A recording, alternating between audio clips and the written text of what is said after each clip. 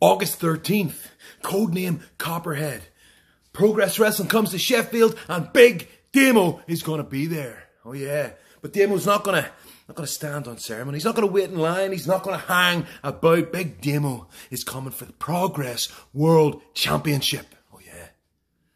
Now Chris Ridgway, you earned that trophy. You earned that championship. You see what you did at Super Strong Style. You systematically beat every one of your opponents. You bullied them into submission. But the difference here, Chris, you can't bully Big Damo. You can't submit Big Damo. In fact, you can't beat Big Damo.